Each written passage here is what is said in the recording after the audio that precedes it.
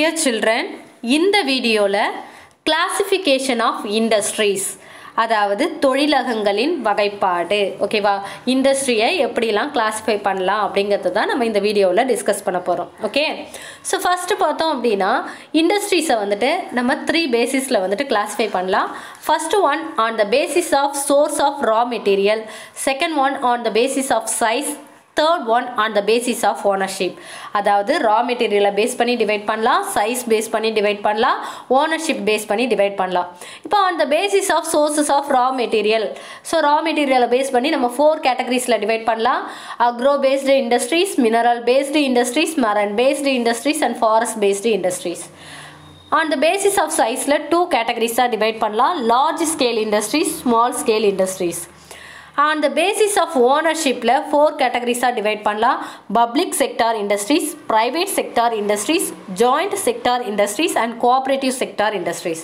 so இப்போ இத one by one நம்ம டிஸ்கஸ் பண்ண போறோம் first on the basis of source of raw material base பண்ணி நம்ம 4 categoriesல டிவைட் பண்ணலாம் என்னென்ன அப்படினா agro based mineral based marine based and forest based so first one agro based industries so agro based industries அப்படினு பார்த்தோம்னா நம்ம எந்த இண்டஸ்ட்ரீஸ்ல plant and animals பேஸ் பண்ண ப்ராடக்ட்ஸை யூஸ் பண்றாங்களோ அது வந்துட்டு என்னன்னு சொல்றோம் agro based industries ஸோ இங்க ரா மெட்டீரியலா என்ன எடுத்துக்கிறாங்க அப்படின்னா plant and animals based products ஓகேவா plant and animal based products தான் என்ன பண்றாங்க raw material-ஆ எடுத்துக்கறாங்க சோ இது raw material-ஐ பேஸ் பண்ணி தான் டிவைட் பண்றோம் சோ எதை raw material-ஆ வச்சிருக்காங்கங்கறத பொறுத்து தான் industries-ஐ டிவைட் பண்ணிருக்காங்க சோ இந்த agro based industries அப்படினா அங்க raw material என்னவா இருக்கும் plant and animal based product-ஆ இருக்கும் ஃபார் எக்ஸாம்பிளுக்கு food processing vegetable oil vegetableனா ஏதோ ஒரு vegetable-ல இருந்து தான் வரப்போகுது ஒரு plant-ல இருந்து தான் வரப்போகுது cotton textile cottonங்கற plant-ல இருந்து வருது dairy products milk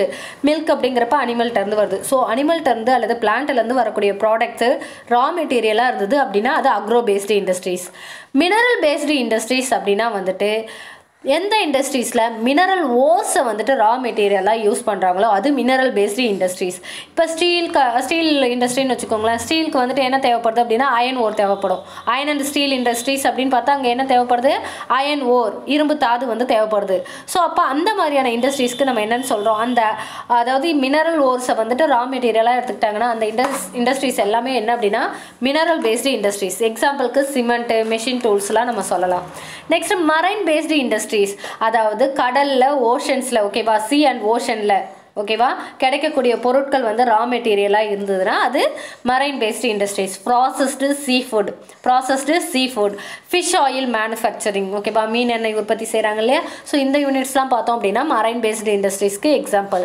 forest based industries நேம்லே இருக்குது ஃபாரஸ்ட்லேருந்து கிடைக்கக்கூடிய ப்ராடக்ட்ஸ் வந்துட்டு நமக்கு ரா மெட்டீரியலாக இருந்தால் அது ஃபாரஸ்ட் பேஸ்டு இண்டஸ்ட்ரீஸ் ஸோ ஃபாரஸ்ட்லேருந்து என்னென்ன கிடைக்குது அப்படின்னா பல்ப் அண்டு பேப்பர் ஓகேவா பல்ப் அண்டு பேப்பர் பல்ப்னா வந்துட்டு மரக்கூழ் பேப்பர்னா காகிதம் ஃபர்னிச்சர் ஓகேவா சம் பாராமெசிட்டிக்கல் இண்டஸ்ட்ரீஸ் ஓகேவா மருந்து உற்பத்தி தொழிலகங்கள் ஸோ இதெல்லாம் என்ன அப்படின்னா ஃபாரஸ்ட் பேஸ்டு இண்டஸ்ட்ரீஸ்க்கு எக்ஸாம்பிள் ஸோ மொத்தத்தில் அக்ரோ பேஸ்டுனா ரா மெட்டீரியல் அங்கே என்ன plant and animal based product அதுக்கடுத்து மினரல் பேஸ்டு அப்படின்னா அங்கே என்ன இருக்கும் மினரல் ஓர் வந்து ரா மெட்டீரியலாக இருக்கும் மரைன் பேஸ்டு அப்படின்னா சி அண்ட் ஓஷன் ப்ராடக்ட்ஸ் வந்துட்டு ரா மெட்டீரியலாக இருக்கும் ஃபாரஸ்ட் பேஸ்டு இண்டஸ்ட்ரீஸ் அப்படின்னா ஃபாரஸ்ட் ப்ராடக்ட்ஸ் வந்துட்டு ரா மெட்டீரியலாக இருக்கும் clear next on the basis of size okay so size பொறுத்த வரைக்கும் நம்ம அந்த size and capital பொறுத்த வரைக்கும் நம்ம large scale small scale அப்படினு ரெண்டா சொல்லலாம் large scale industries அப்படினு பார்க்கறோம்னா எந்த இண்டஸ்ட்ரியை எஸ்டாப்லிஷ் பண்றதுக்கு capital amount more than 1 crore தேவைப்படுதோ அது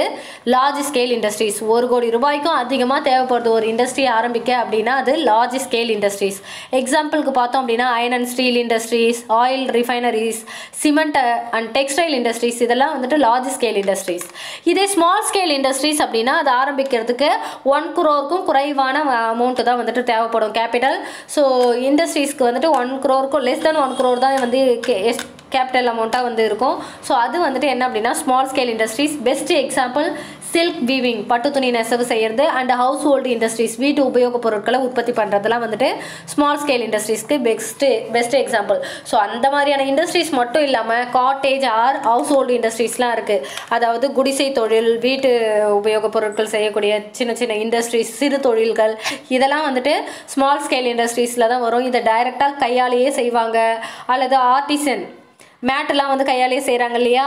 அதுக்கடுத்து ஆர்டிசன்னா கைவினை கலைஞர்கள், நிறைய கைவினை கலைஞர்கள் வந்துட்டு இப்போ பானை செய்கிறது இந்த மாதிரியான தொழில். அடுத்து மூங்கில் கூடை முடையிறது, இது மாதிரி நிறைய விஷயம், பெரம்பு கூடை, பெரம்பு சேர், ஸோ இது மாதிரி நிறைய விஷயங்கள் செய்வாங்க. இதில் வந்து அவங்க ஃபேமிலி மெம்பர்ஸே இன்வால்வ் ஆவாங்க. இதெல்லாம் வந்துட்டு என்ன அப்படின்னா ஸ்மால் ஸ்கேல் இண்டஸ்ட்ரீஸ். ஊறுகாய் போடுறது, வத்தை போடுறது, இதெல்லாம் வந்துட்டு small scale industries. So small scale இண்டஸ்ட்ரீஸ்க்கு example அப்படின்னு பார்க்கும்போது இதை வந்து நம்ம மிசலோனியஸ் கேட்டகரிஸ்லேயே சொல்லலாம். இதர வகை சிறு தொழில் அப்படின்னே சொல்லலாம். பேஸ்கெட் வீவிங், பாட் மேக்கிங், ஹேண்டிகிராஃப்ட், இதெல்லாம் வந்து என்ன அப்படின்னா small scale இண்டஸ்ட்ரீஸ்க்கு example. Next on the basis of ஓனர்ஷிப்பை base பண்ணி நம்ம 4 கேட்டகரிஸில் டிவைட் பண்ணலாம். Private sector industries, public sector industries, joint sector industries and cooperative sector industries. Private sector industries அப்படின்னா அந்த இது வந்து என்ன அப்படின்னா ஓனர்ஷிப்பை பேஸ் பண்ணி தான் நம்ம டிவைட் பண்ணுறோம். இதை யார் ஓன் பண்ணுறா, ஆப்ரேட் பண்ணுறா, யாருக்கு சொந்தமாக இருக்குது, யார் வந்து அதை ஆப்ரேட் பண்ணுறா அப்படிங்கிறத பொறுத்து தான் நம்ம இதை சொல்கிறோம். இப்போ private sector இண்டஸ்ட்ரீஸ்னால் owned and operated by individuals or group of individuals. தனி ஒருத்தவங்களோ அல்லது நிறைய பேர் சேர்ந்தோ என்ன பண்ணுறாங்க, ஆப்ரேட் பண்ணுறாங்க, அது சொந்தமாக வச்சுருக்காங்க, நிர்வகிக்கிறாங்க அப்படின்னா அது ப்ரைவேட் செக்டார் இண்டஸ்ட்ரீஸ். எக்ஸாம்பிளுக்கு வந்துட்டு Bajaj auto and Reliance. Public sector industries அப்படின்னு பார்க்குறப்ப ஓன்டு அண்ட் ஆப்ரேட்டட் பை கவர்மெண்ட்டோட கண்ட்ரோலில் இருக்குது. கவர்மெண்ட் தான் வந்துட்டு அதை ஆப்ரேட் பண்ணுறது, கவர்மெண்ட்டோட பொறுப்பில் தான் இருக்குது. So Hindustan aeronautics limited HAL, Bharat heavy electricals limited bell BHEL, steel authority of India limited SAIL. So இதெல்லாம் வந்து best example for public sector industries because these industries are owned and operated by government. Okay, next joint sector industries. So first சொன்ன ரெண்டோ, அதாவது private public ரெண்டும் சேர்ந்ததா என்ன அப்படின்னா joint sector industries. So இந்த type of industries பார்த்தோம் அப்படின்னா owned and operated jointly by government and individuals or group of individuals. அதுதான் என்னன்னு சொல்கிறோம், joint sector industries-னு சொல்கிறோம். Indian Oil Sky Tanking Limited, Indian Synthetic Rubber Limited, Mahanagar case limited, அதுக்கடுத்து Maruti உத்யாக். So இதெல்லாம் பார்த்தோம் அப்படின்னா ஜாயிண்ட் செக்டர் இண்டஸ்ட்ரிக்கு example. Next cooperative sector industry அப்படின்னு பார்க்குறப்ப இந்த கைண்ட் ஆஃப் இண்டஸ்ட்ரீஸ் பார்த்தோம் அப்படின்னா won't and operated by producers, suppliers of raw materials, workers are both. ஓகேவா. ஸோ அதாவது வந்துட்டு ப்ரொடியூசரும் இருப்பாங்க, அதே நேரத்தில் அந்த ரா மெட்டீரியல் சப்ளை பண்ணுறவங்களும் அதில் ஒரு பார்ட்னராக இருக்கலாம், ஒர்க்கர்ஸ்க்கும் அதில் ஷேர் இருக்கலாம். இது மாதிரி எல்லாரும் எல்லாருடைய கோஆப்ரேஷன்லேயும் ரன் ஆகிற இண்டஸ்ட்ரீஸ், எல்லாருடைய பொறுப்புலையும் வந்துட்டு ஆப்ரேட் பண்ணக்கூடிய ஒரு இண்டஸ்ட்ரீஸை தான் நம்ம என்னென்னு சொல்கிறோம், கோஆப்ரேட்டிவ் செக்டார் இண்டஸ்ட்ரீஸ்னு சொல்கிறோம். அதுக்கு best example Amul, Anand milk union limited தான் வந்துட்டு அமுலுடைய ஷார்ட் ஃபார்ம். ஸோ இது வந்துட்டு cooperative செக்டாருக்கு best example. Okay, any doubt? Thank you.